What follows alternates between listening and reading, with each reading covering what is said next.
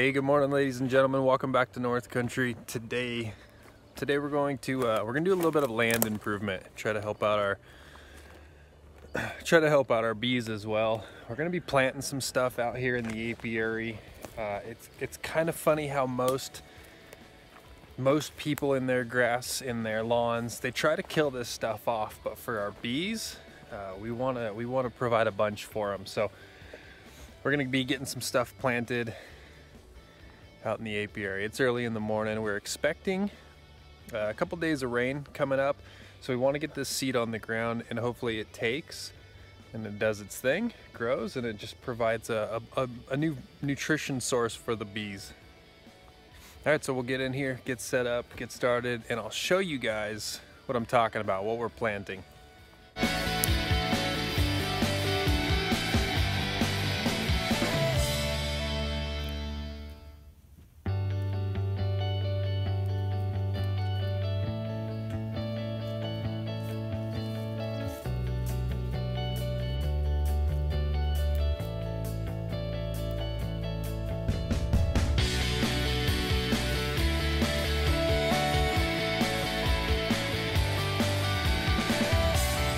So in most lawns across the US, people are trying to get rid of this stuff, but today we are going to be planting it. We are going to be planting over 30,000 seeds of white Dutch clover. We're also going to be mixing in a weed, a very unwanted weed, but in this, we want it. We're going to be throwing in another 5,000 seeds of dandelion. This is great for the bees. The bees love the clover, they love the dandelion.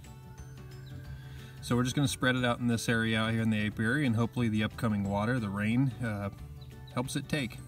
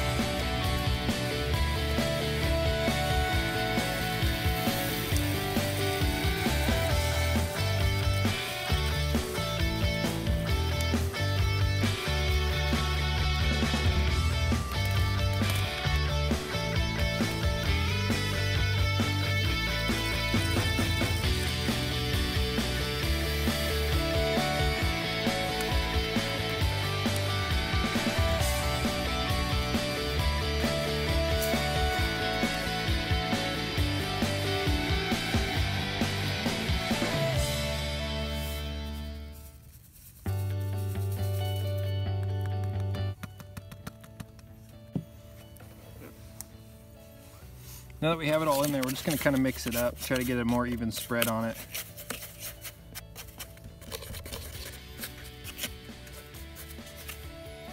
I tried to find a big bag of this stuff in the stores, but it's not too common, so I actually went ahead and got these off of Amazon. If you guys are looking for some white Dutch clover or some dandelion seeds, I'll provide a link for you in the description below so that you can get some for your apiary as well.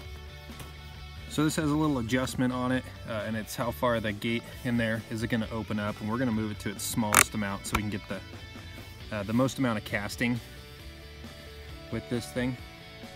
This little seeder is very handy for what we're doing. We're just doing a small area for it, so this thing is perfect. Now we're going to do the apiary. It's all we are going to seed.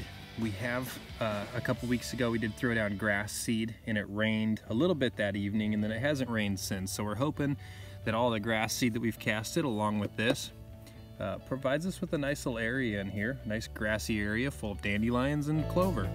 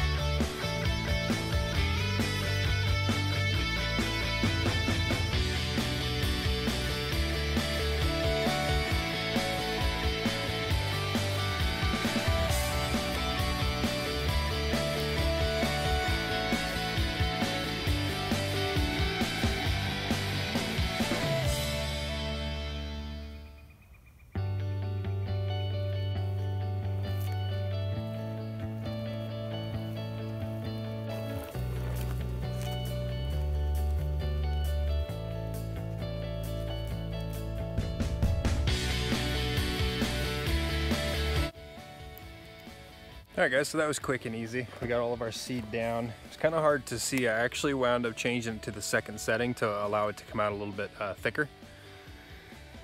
It's very hard to see that seed coming out, but it was leaving. So we have a good cast of seeds all over the apiary. Hopefully they begin to take. We're really trying to improve this area. The bees are doing great. They're coming in and out with lots and lots of pollen. So they're finding pollen sources throughout here, and there are a lot of wildflowers, and everything is really starting to bloom right now. But we do want to provide them with some extra stuff. Make it really easy for them to exist out here. So we do have some flowers growing down here. And you can see here we've planted some bulbs in the ground that are starting to sprout. These are gladiola bulbs. So we should have a good array of gladiolas growing up right here by their water. We also have this planter over here full of gladiolas. These are really starting to come up. So hopefully one day this entire area out here behind you is just a bee oasis. They've got plenty of dandelion, they got plenty of clover, they have plenty of flowers. We're just going to continue to improve this area as the years go on and create a cool, happy bee home out here. So guys, that is it for today's video. We will give you updates on this stuff as it starts to pop up. Hopefully it starts to pop up. Like I said, we are expecting rain for the next couple days, so it's a great time to plant this stuff. Temperatures are very warm, so this stuff should take. Thanks for watching, guys. We'll catch you on the next one.